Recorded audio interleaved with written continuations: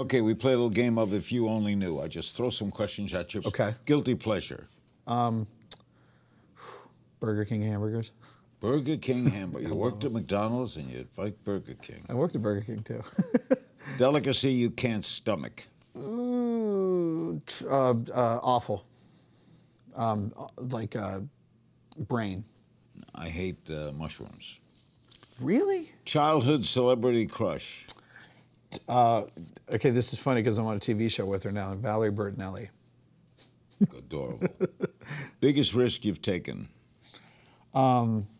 Quitting my job as a personal chef to pursue music and open a bakery. Most exciting food city in America right now? LA. Something you wish you were better at? Wow. That is a tough question. The producers come up with it. Wow. All right, think about it. We'll Okay, go back to we'll it go back. later. Secret talent? I can throat sing like a Mongolian. Give me an example. Hold on, I got to moisten. You ever seen a Mongolian throat sing? No, I have not seen a Mongolian throat You sing. guys ever seen a Mongolian throat No sing? one has. So how do I know if you're doing it right? Exactly. Hold on.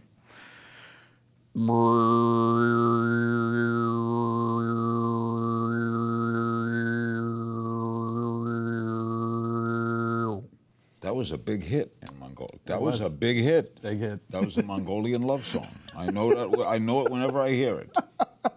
What do you think? What do you think is overrated in the food world? Food media.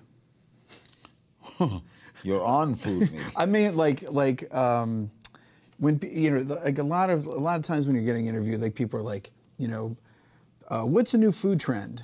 People are always looking for that new food trend because they're looking for that headline. They're looking for something, and I think it's kind of messing with the industry because everyone tries to be that new thing. It's like, just be good at something that's already awesome. How would you describe your style of cooking as a genre of music? As a genre of music, Are you swing? Are you rock and roll? Are you? I'm gonna say like Southern rock jazz fusion.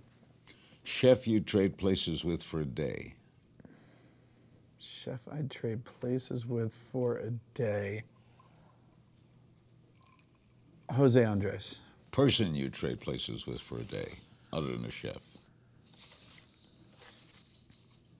Anthony Bourdain. Because he's not really a chef anymore. No, but he did. Best compliment you ever got? I think I get it quite often, and it's that people are inspired to quit their job and open a business and follow their dream. Watch new episodes of Larry King Now Monday, Wednesday, and Friday on demand on Aura TV and Hulu.